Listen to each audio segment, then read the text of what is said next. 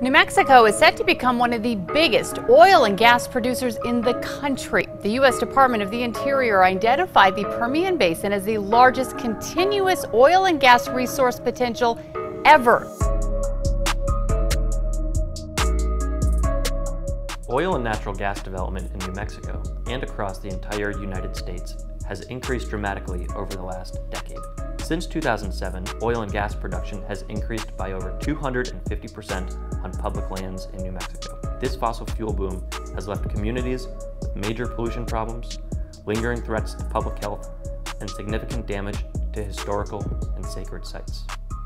Throughout New Mexico, communities live under invisible clouds of methane and other chemicals released by oil and gas development in the San Juan and Permian basins. Rural communities, like the town of Counselor, New Mexico, are feeling these impacts firsthand.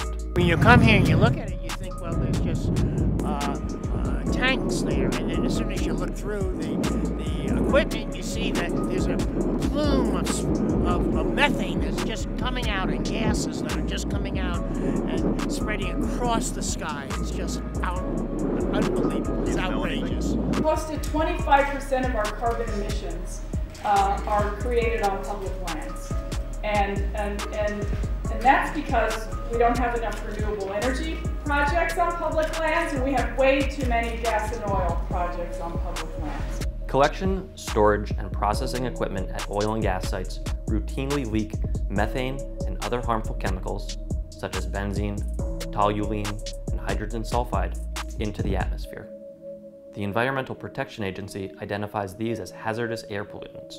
Oil and gas development doesn't just threaten public health.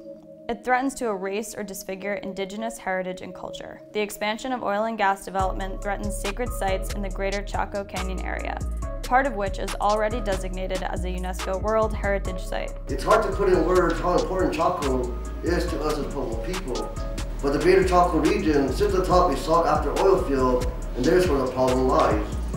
Chaco Canyon and the greater Chaco region is deeply rooted in our collective memory. It is, in fact, an extension of our ancestral homelands. Chaco Canyon contains all of the cultural resources that continue to sustain us as Yakama people today. Over time, emissions can damage the sensitive structures and vulnerable cultural artifacts within the Chaco region. Trump administration officials have repeatedly proposed additional leasing just outside the boundaries of Chaco Canyon. The only thing to make them back down so far has been strong local opposition. Our public lands, our historical resources, our antiquities, our cultural resources should not be up for sale to the highest bidder. They need to be protected and they need to be conserved. The methane pollution generated by oil and gas operations isn't just environmentally destructive. It's also deeply economically wasteful. Companies will intentionally burn natural gas as a waste product from oil extraction. Flares from wells burning off unused natural gas light up the night sky for miles. A recent analysis showed that oil and gas operations in New Mexico emit more than 1 million tons of methane every year and equals 275 million in wasted natural gas annually. Heavy fossil fuel development in New Mexico and across the United States contributes to air pollution that makes Americans sick. It hastens climate change. It undermines protections for Native American tribes and sacred sites. The reality is that it's not clean and it's not sustainable. The Trump administration has increased public health risks by gutting regulations and opening vast new areas to oil and gas drilling. As long as an industry-first, climate-denying president sits in the White House, public lands won't be part of the solution.